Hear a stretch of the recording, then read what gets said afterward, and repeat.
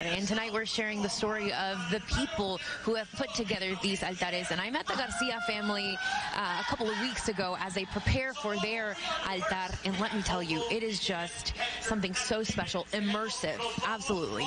Yeah, last year, Diana and Adrian Garcia took home second place for their self-portrait shadow box that featured Diana's mother. And this year, the artist duo is taking visitors to a garden that's inspired by the strong women in their family and their heritage. Take a look.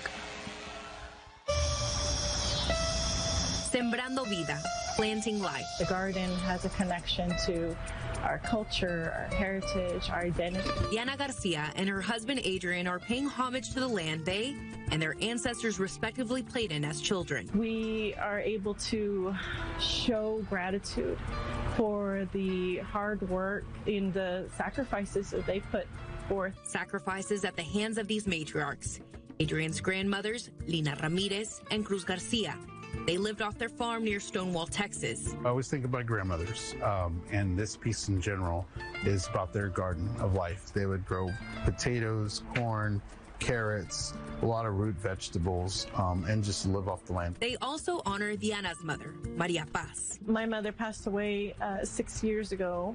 So for me, that's still very recent and fresh. Inspired by Frida Kahlo's Casa Azul, or Blue Home, located in the neighborhood of Coyoacán in Mexico City. We wanted to kind of replicate that and build a smaller version of her home, but still be able to step inside and feel like, hey, you went to Mexico City. The couple, along with their two daughters, Sofia and Gia, create works of art year-round to add to their Day of the Dead altar and garden. So these two doors will be represented in the front, and so they will open up to where you can come inside to the hacienda as well. Everything is authentic. It's 100% handmade. Even the painting, the paints itself, we mix them. To honor their roots and their loved ones they believe eternally rest across the Marigold Bridge. Although I know that she's always near, but it feels like her energy is even more apparent that day. That day is near, when the souls of Maria Paz, Lina Ramirez, and Cruz Garcia will visit the world of the living, guided back by the fragrance of the cempasúchil flower.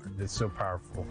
Not too many people understand it. And the flicker of candles. They look real, but they're made out of pool noodles, and you know, there's a little bit of glue to kind of represent that candle burn. To be welcomed and nourished with their favorite foods. Everything from the little cafecito to the Maria cookies and pan dulce will be there. Together, the Garcias have created a space to spotlight the roots, culture, and gratitude for the woman that shaped them. It's a beautiful tradition that we are going to continue to pass on to our family, and we hope that we inspire other families to do so as well.